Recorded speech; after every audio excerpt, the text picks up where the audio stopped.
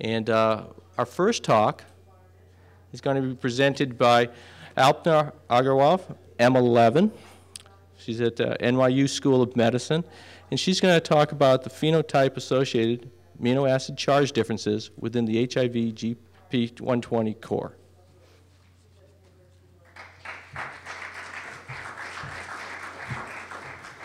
Hi, so I guess I've already been introduced, so we can go ahead with the talk. So just some background, HIV infects human immune cells, and specifically macrophages or helper T cells. So there are some key cell surface structures that are involved in the HIV infectivity mechanism. So first, on the host cell surface, you have CD4+ receptor, which is a glycoprotein. This is the host cell membrane. And you have chemokine co-receptors. And those are 7 transmembrane domain G protein coupled receptors, as you can see here. And on the macrophage surface, you have a type CCR5 chemokine co-receptor. And on the T cell surface, you have a CXCR4 chemokine co-receptor. So there's 2 surface glycoproteins on the HIV surface that are important to HIV infectivity. These are GP120, which is an external subunit that mediates viral attachment to immune cells, and GP41, which is a transmembrane subunit that mediates fusion. As you can see here, they form a complex both in a trimer on the HIV surface. So the mechanism of HIV infectivity. HIV entry relies on the interaction of GP120 with both these host cell receptors. This is a 2-stage interaction. First, GP120 binds CD4, this is right here, and then this binding with CD4 causes a conformational change in the structure of GP120, revealing the surface to bind the chemokine co-receptor. So then it binds this. So HIV strains may be classified in many ways, but one way is based on the co-receptor usage. So HIV strains that utilize the CXCR4 chemokine co-receptor, so basically those that infect T cells, can be called X4 tropic viruses. And HIV strains that bind the CCR5 chemokine co-receptor, meaning they bind macrophages, can be called R5 tropic viruses. This is important because co-receptor usage functions in viral tropism, viral transmission, and disease progression. So just a little bit about the GP120 structure. Here's a one-dimensional topological view of the protein. It's 500 amino acids long. There's a constant core region, and on the surface it has 5 variable loops, variable in terms of amino acid sequence. There are 4 crystal structures solved of GP120. You can see 2 here.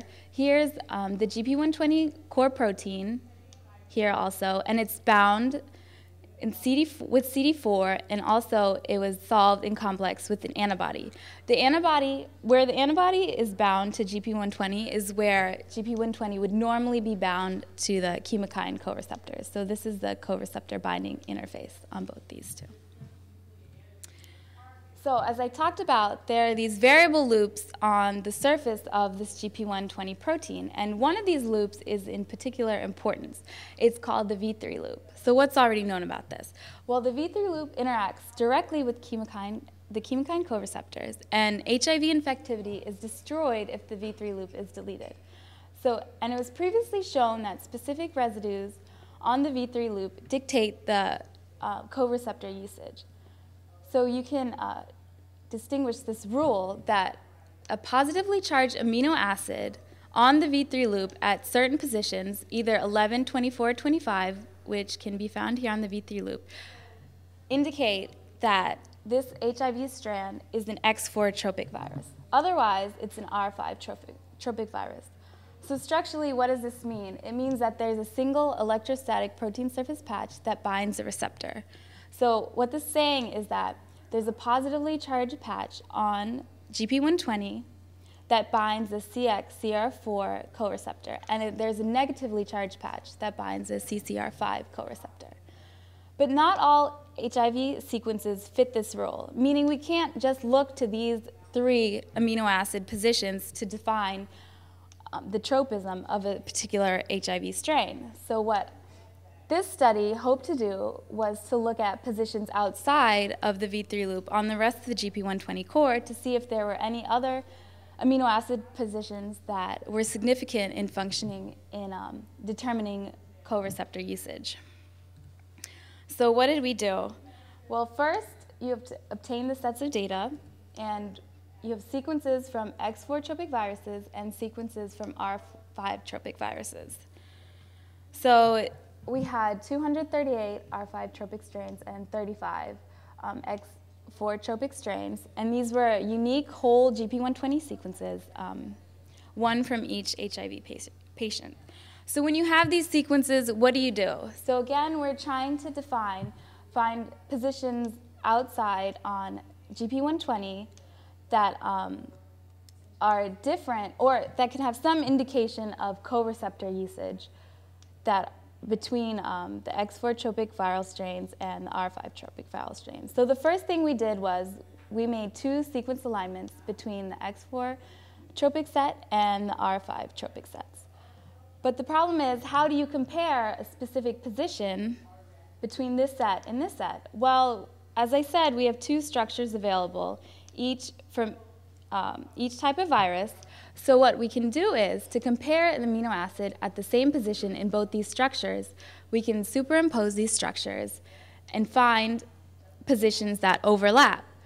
So each of these structures has a sequence which is also aligned with this big sequence. So for example, this position 440, which aligns in these superimpositioned structures, aligns right here. So we can say, okay, well, this position in this sequence right here is maybe in this column right here. And this position aligns in the R5 tropic sequences, so we can find where it is in here. So this way, we just have a way of comparing amino acid positions, so we can find if there is any kind of difference. So what do you do with this information? Well, you do a statistical analysis. We use the chi-squared test, and we use p-values to determine if there are any significant amino acid charge differences with these. So to do this, we used a charge scale because, as I said before, with the V3 loop, charge played an important role in determining co-receptor usage. So we just did a simple scale. It was +1 for lysines and arginines, which are positively charged amino acids, -1 for aspartic acid and glutamic acids, which are negatively charged, and neutral 0 for all the other neutral amino acids. I'll just skip that. So with this charge scale, again, we can do this statistical analysis, this chi-squared test, to compare and calculate the difference between the positions. So from this, we can get a p-value. The smaller the p-value means the difference we see between these two sets of data is significant, and it's not due to random chance. So the results we got when we plot the position on GP120 on the bottom and the negative log p-value. So the higher the negative log p-value, the more significance the difference in amino acid charge between these two sets of data at this particular position is. So we found 7 positions that showed high charge difference between the X4 and the R5 tropic sets. So here's just a summary slide. I know it's a lot of data here, but it's just showing the position on the GP120 core of the amino acids, their number that we found to have the highest significant charge difference, and their negative log p-value. So I just plotted these positions. I don't know if you can see that well.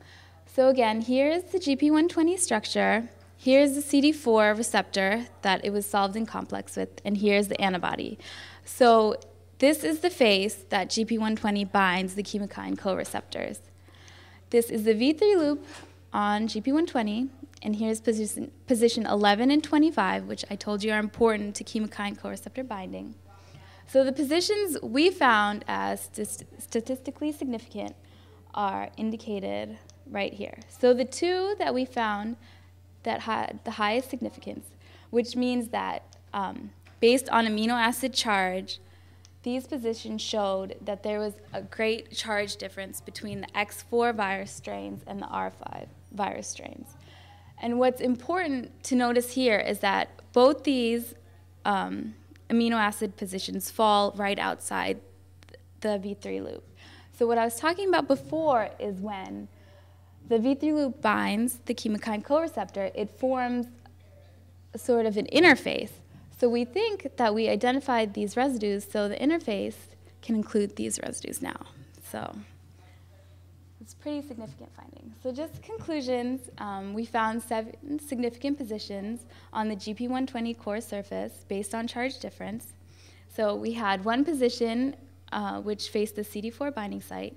There were 4 others that were closer to the viral membrane contact site. So we're not sure how significant these positions are in the co-receptor usage determination. They might have some indirect effect. And we have these 2 positions that we found that face the proposed co-receptor binding site, and they have very high negative log p-values.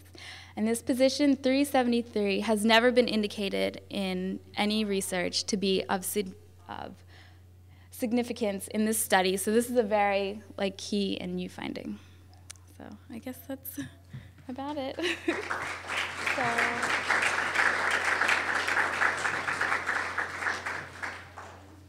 I don't know. I don't know. No questions? No? Okay. Maybe people. So you find out these sites, what does it lead to? So what we're trying to do is identify the chemokine binding surface on GP120, because that's not known, so how it interacts. So these positions can help us identify that interface. So not just on V3 loop, but on GP120. So basically this can lead to drug targeting and vaccine design later. So, okay. No.